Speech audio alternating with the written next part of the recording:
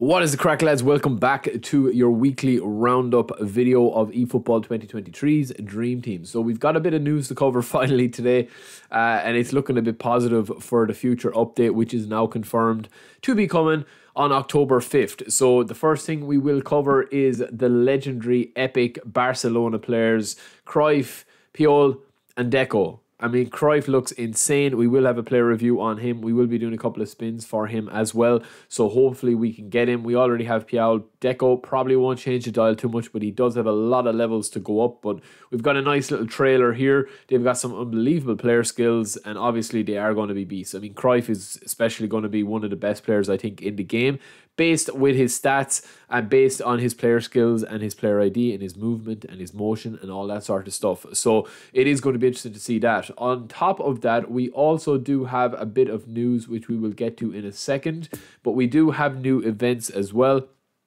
And apologies, lads, I still am a bit under the weather. I can't shake this sinus, head cold or whatever it is, but we will do our best.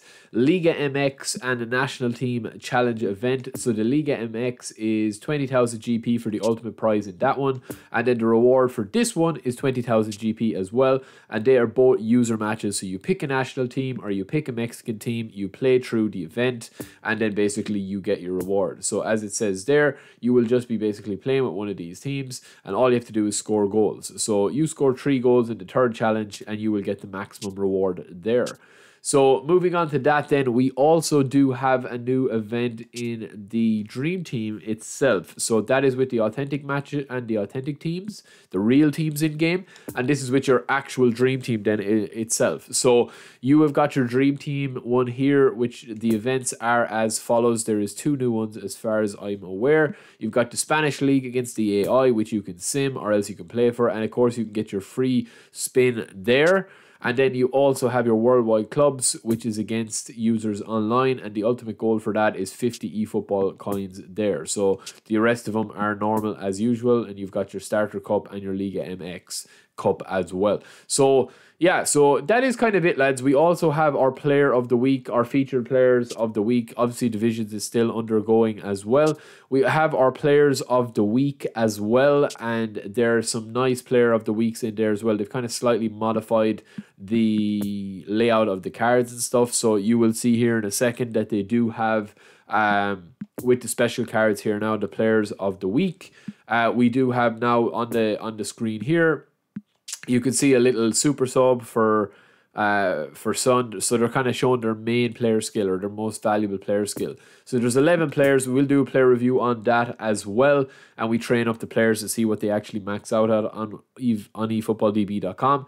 But Sun, Carvajal, I would say Xhaka and Balde, Delafeu and Grealish, Merit. This is very good. I think this is a very good weekly pack. I mean, Carvajal and Sun and Grealish look like absolute beasts. Obviously, they're on all C form. Most of the live update this week, because of the international break with the Nations League, is not going to be active. But yeah, I mean, look at Grealish's stats there. He'd be somebody interesting to try out. And then obviously Sun is probably the pick from 95 overall, one of the best rated versions of Sun yet.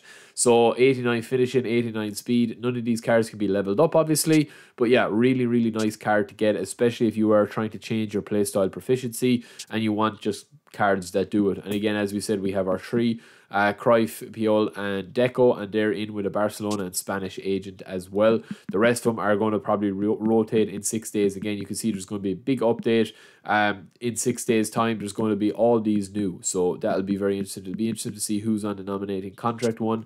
And that's pretty much it, lads, apart from a bit of news that we have, which we got in the form of team match lobbies. So lobbies are actually coming to consoles. So you'll see here, friend match mode will be introduced in V2.1 update, which is scheduled for early October. In this mode, you'll be able to play online matches with friends. Simply create a match room, then tell your friend the match room number to have them join the room. The invite function will be added to a future update for you to directly invite a friend to your match room. Take your well-developed dream team to the test and battle for bragging rights against your friends.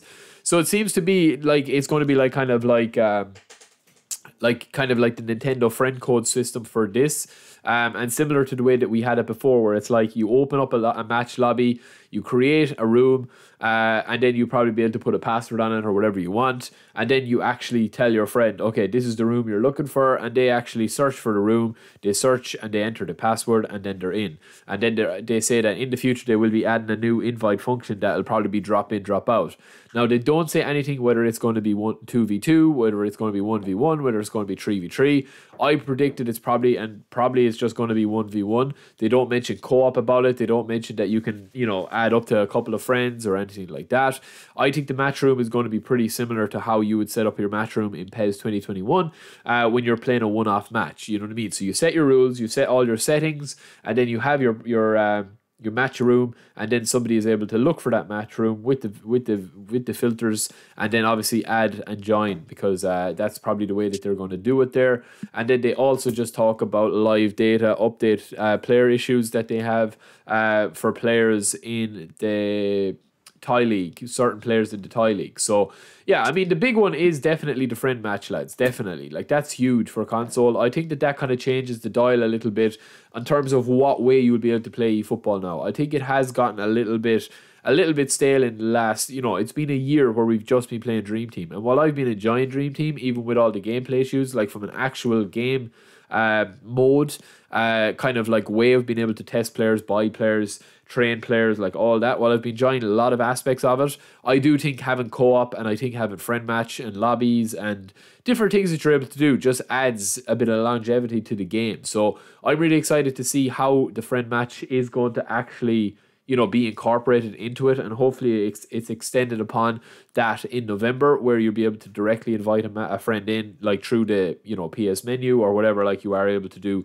and join the lobby from your PlayStation menu without even having the game on. You can actually join a friend's lobby in like the likes of COD or NBA 2K, and it's as simple as literally you just press start, invite friend, boom, and then when they join you, there's no messing around. But look, I think it's still a brilliant thing to add, and we will be doing competitions, we will be doing tournaments, we will be doing a lot of stuff with this friend match lobby. So it is going to be really interesting. It is going to be really exciting to have something that you can play with. You could do a 3-star match, you could do a 4-star match, you could do a 5-star match, you can play against your mates, and you can have all these rules and stick to your own rules with budget squads and stuff like that.